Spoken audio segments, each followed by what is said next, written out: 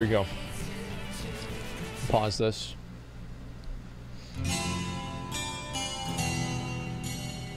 Okay.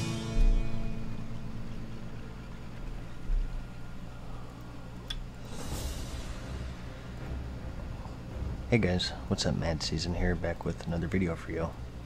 Well, BlizzCon 2019 has come, and with it, the announcement of a new World of Warcraft expansion. Incredible. News with Classic, Diablo 4, Overwatch 2. It's a stacked Overwatch convention 1. this year. As is customary with the channel, I thought I would make a quick but thorough coverage. The only two is how many the times you have to spend money. Focusing on World of Warcraft, since that's the channel's focus. Starting with Classic here, we have what most people expected, and that's the announcement on Phase 2, and that's the world bosses, Azure Ghost Next week, boys. as well as the release of Next the PvP honor fucking system, week.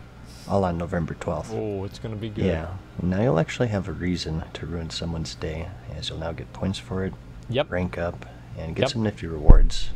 Keep an eye out for an upcoming honor system guide that I'll be releasing on the channel pretty soon. The next big thing with current, however, is the new expansion, and that's the Shadowlands.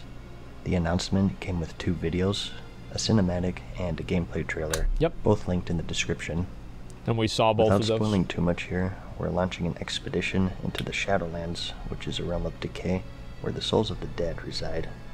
Many new zones, dungeons, raids, and of course new gameplay systems that you'd come to expect were also announced. So let's get into those. Described as being the most major are Covenants.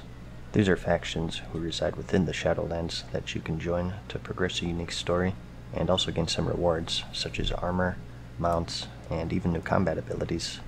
They're integrated into nearly every aspect of the game, and are going to be key with your character progression within the Shadowlands. Amazing. You have the Kyrian, the Necrolords, the Night Fae, and Venthyr, each with their own unique style and rewards, and a home base to sort of serve as your order hall that you may remember from Legion. That's good. You are to receive 2 abilities for joining each covenant. This is the one we've seen before. One that's tied to the covenant itself, and a choice of 4 that are unique to each class. So it's designed to give you a lot of variety and choice of how you want to play your character. One aspect of covenants is called soul binding. Basically, you train under certain members of these covenants to gain passive abilities, and these are also customizable to an extent with their own talent trees. I think this will be like cool. They're trying to bring in multiple layers of choice to make for a different experience for players of the same class. The resource of this expansion is moving from azurite to a substance called anima. You collect They both start with A, with your NPC that way we choice, can keep having AP. And then you progress through that talent tree. Not a whole lot of details has been shared, other than the fact that it's not like the azurite system, where it's an infinitely grindable resource. It's supposed to be much more toned down from the sounds of it. The max level zone is called the Ma, which has some unique properties. This is described as the black void of the Shadowlands, where the most villainous souls are sent. That's where the bad boys are at. Everyone, including you, are being sent there since we opened up the gateway, so to speak. So you're sent here in the beginning of the expansion. That scene was really fucking cool. You escape, and then you return at the max level for a more unique gameplay experience. As you adventure inside the zone, your presence will become increasingly known by an entity known as the Jailer, who rules over the Ma. The longer you spend inside, the more annoyed he'll get, and he'll send enemies and whatnot to try and dispatch you. The zone also holds another major gameplay system called the Tower of Torghast. This is the only good thing I'm looking forward to, really. Doable with up to 5 players, although you can go solo if you'd like. You go through level by level in a randomized dungeon crawl with ever-increasing difficult enemies, but also harder and harder puzzles and whatnot to solve. As the enemies increase in power, however, so do you, and through the collection of anima within the tower, you can improve your character in various ways with passive buffs or affixes. This is the only feature in the new expansion I'm really looking forward to, seeing how this is going to go. Combinations that are promised to be different each time. And, as a reward for doing all of this, you get items called runes, which you use to craft legendaries. Again, not a whole lot is shared, but legendaries are back in the game.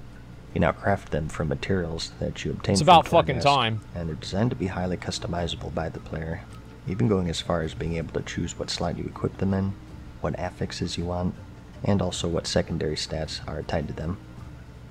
A big one, I think, is that loot in general, they said, they want to be more in the player's control. Right now, there's so many caches in the game. It's about time. The weekly chests that it is about fucking time, man. The right stats can be a super grindy thing.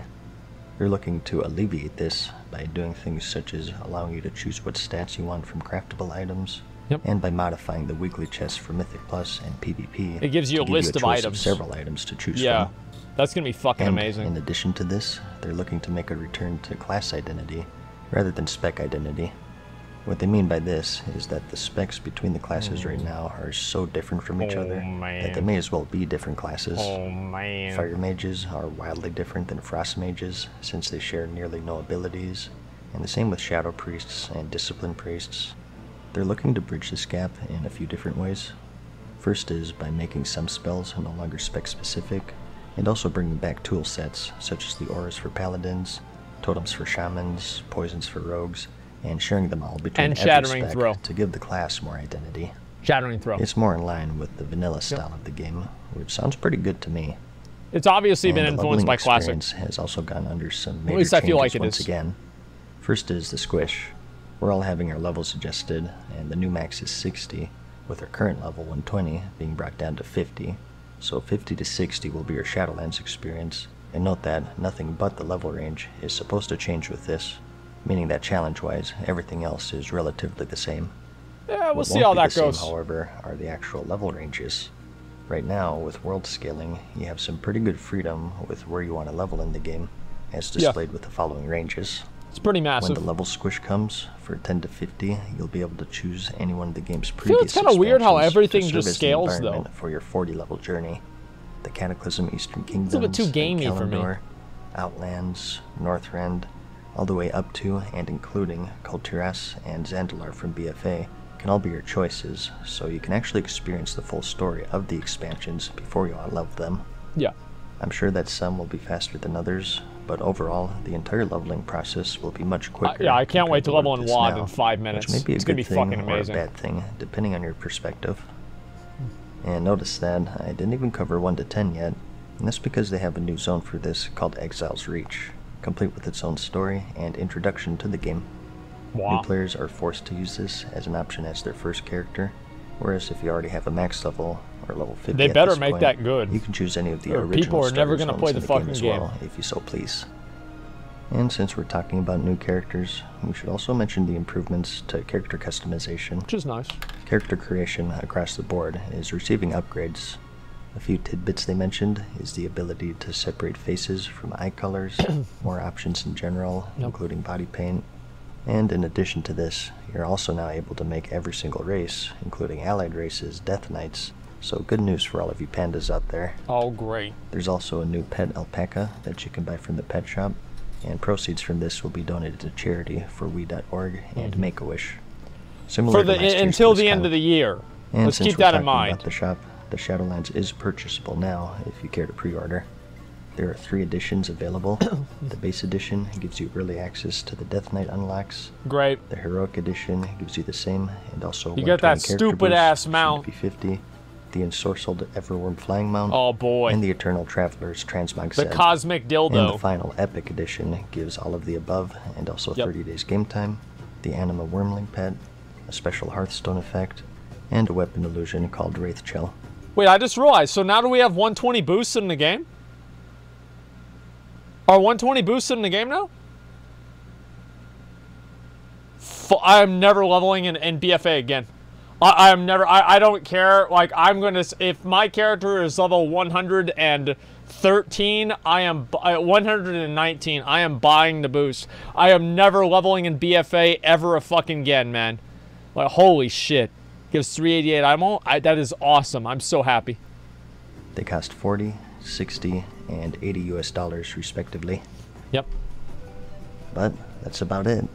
For all of the major stuff anyways. Like I said, I wanted to focus mainly on World of Warcraft since that's the focus of the channel. So mad, dude. I also wanted to talk about Diablo 4 a little bit as well, so you might see a video on that pretty soon. Fuck yeah, dude. Overall, in my opinion, the Shadowlands is looking like it has some potential, but it's still too early to tell. Yeah. I do like how it seems like they're going back to their roots a bit in regards to the class balance. So they have to. And giving these classes back their core abilities for every spec. I think that's an overall good change, but that might just be the vanilla fanboy in me speaking. There's a bit of that. As for the other stuff though, we'll just have to wait and see. I hope that it's good. I'm rooting for it, and I'm looking for a reason to play it more and get back into it. All in all though, I thought it was an alright convention. I have high hopes for Warcraft and Diablo, and I hope things turn out well for everything else, such as Overwatch 2 and whatnot, but I'm kind of indifferent. The thing I care about is if you found the video interesting or entertaining. Like it if you liked it, and I'll see you in the next one. Peace. Okay. So we knew a lot of that stuff already. I thought this video was going to be more about stuff that was influenced by Classic WoW. Mortal. But either way, I'm kind of excited. Yeah, see, I thought it was going to be with Classic. I was a little bit confused there. At some point, I will watch this right now, the Diablo 4. But right now, we need to get ready for Molten Core. Okay? Like, we've spent a lot of time fucking around. We've spent a lot of time messing around, clowning around, having fun, etc., right? And I think that now, it may be time to do the Molten Core. Gentlemen, make your way over to Stormwind.